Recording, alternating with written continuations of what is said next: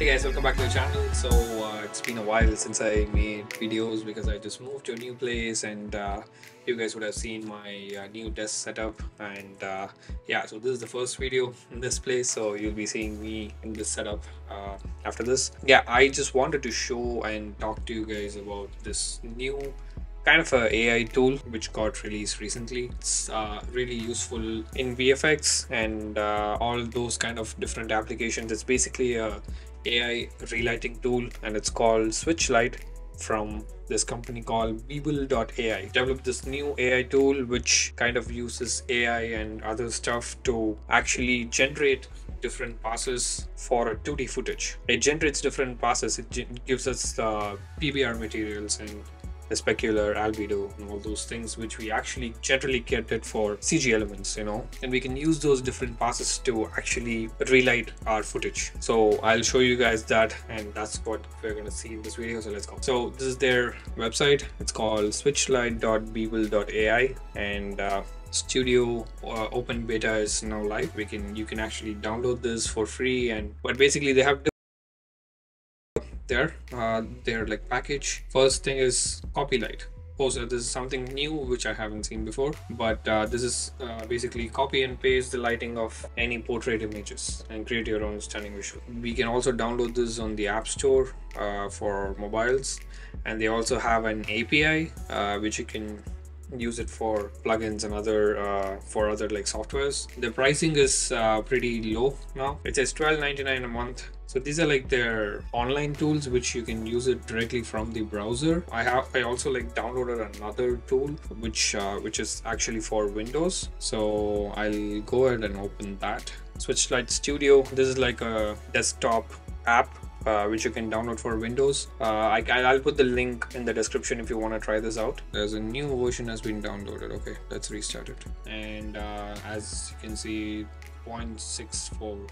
So it's still in beta. They haven't released like the first version yet. It's doing some configuration here, but I'll just show you guys what all is here before that. If you want to use like a kind of an HDR, or if you have a virtual environment, let's say you made an environment in Unreal Engine, you can actually create an HDR from that, and it's gonna automatically relight. But yeah, it's still initializing. I'll also show you like other stuff. So this is like an overall set, like an interface which you can use like multiple things inside this. They also have like other tools inside them. So this is called the material extraction. So basically how this works is it scans the footage, and it gives this kind of like different passes. So you can actually use these passes later, and you can download these passes separately, and you can also use them inside View, and you can use like other plugins to like relight. So this is light map extraction. So you have a source footage and you have a target. So extracting light of specific shots in EXR, and then use the extracted light map to relight other images. That is something new. I didn't see this in the previous version. But yeah, they also have like a background removal tool, and then they also have a plugin for Unreal Engine and Blender. If you use Blender or Unreal Engine, you can download this and use it. They also have another thing called SL Cam Track. This is like a tracking software. So if you use your iPhone to like shoot something, you use this as a gyroscope and records all the 3 axes and how the camera moves in 3D space. So you can directly use that camera somewhere else. So I think that's what that is, but we'll see that in a different video. I just wanted to show you guys this whole relighting thing in this. So let's get started with this. So we have this HDR, right? I don't know, it's a concert stage or something like a theater. I took a sample shot from, one of the practice footage shots from Action VFX, their website. But yeah, if you haven't checked them out, they have lots of practice footage to do lots of different types of VFX stuff on their footage. It's completely free. You can download. I'll put the link in the description. We have certain settings here. So this is the setting. This is basically if you create like a look with like a specific HDR and specific kind of a thing, you can save that as a setting, and then you can use that setting later for another shot too. Let's say you want a specific look and you created a specific look, you can load that, and that just loads up everything. So that is this is for that. And in the source, we can select whether we want a MP4 or MOV or anything like that. So I actually created this footage, so I can show the footage here. So this is the footage I actually want to use for this, and what I did was I used their background removal tool to actually just extract this from the green screen. It took me like around like 30 seconds to do that, but yeah, I already did that, and I saved it as a PNG sequence. So I'm gonna click that now. So I have it, I have the BG removal here. So, and if you didn't do that, it actually gives the option here. So, you know, if enable the alpha channel and images will be used for background removal. Otherwise, Switchlight AI model removes the background. If you didn't do that, you can actually do it here. You can just tick it, and we're just gonna click analyze, and that's it. It's nothing more.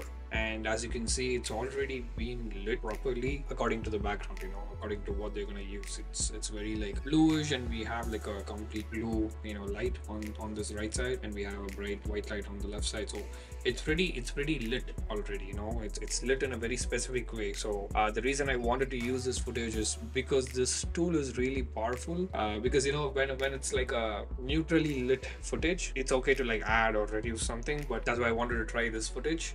And it's pretty dark, and you know, they've actually shot this in a very specific scenario according to what they're going to use for the background. I'll show you guys once this is done. I can hear the GPU running there, so it's pretty intense, I guess. And these two are like pretty much the same, and we are using the virtual production plugin here. It's taking around like 37%, and the Switchlight Studio is taking around like 60%. So I have a RTX 3060, so basically doing the video operation, yeah, around like 80%. Because this is based on like HDRIs, so I just wanted to go and try and download like a custom HDRI or something, so we can see if that works too, you know. Polyhaven. So yeah, Polyhaven is like it's like basically like a HDRI website, and you can basically go and download. Let's see if they have something like indoor. Let's try this fireplace, and they do have some kind of sample HDRs to see, just to like check, but we'll also try using this one. So guys, it took around like 40-45 minutes almost to actually generate this, to like analyze this. Immediately you can see certain things, you know, these edges, they're like too sharp. We have these other settings here. So environment is where we're going to choose the HDRI which we are going to use, and adjustment is something that we change after we choose the HDRI. So and then we have the preview, and then we have the export. So you can actually export the entire scene as a PNG or EXR. It actually gets saved as different passes. You can see here there's like a materials thing, so it gets saved like this, like the normal maps and all those things. I've just kept the preview as the source. So this was our footage, so I'm just playing this just for you guys to see. And then if I go here and click render, this has been completely changed, and it has completely changed the relighting and matched it to the HDRI behind the footage. So now we can play this. As you can see, like this is like so much of work, you know. I don't know like how, you know, how this is happening or something like that, but you know, like we can just see the difference here. You know, it's completely different, you know. It takes out the entire right area, the blue light and everything, and you know, it's just great. And you can see all these kind of different stuff. So this is the albedo, this is the normal map, this is the roughness, the specular, the occlusion. So it generates all these things, you know, from that one analysis. So you can use all these things inside Nuke to make it even more specific. So that's like the really good things. And if you export this, it's gonna export all these passes.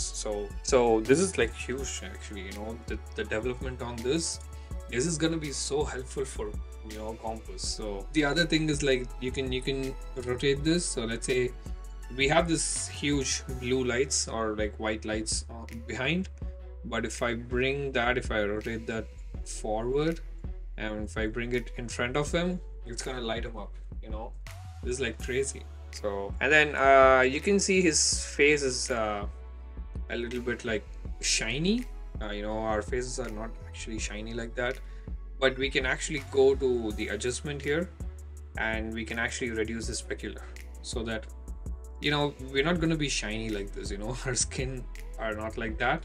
So we reduce the specular. So yeah, we can increase the roughness because, you know, like nothing is that reflective. I mean, if you want to mix it a little bit, we can, but again, it's gonna, our footage is like crazy like this, so choose like some other HDR. So I think this is like another thing.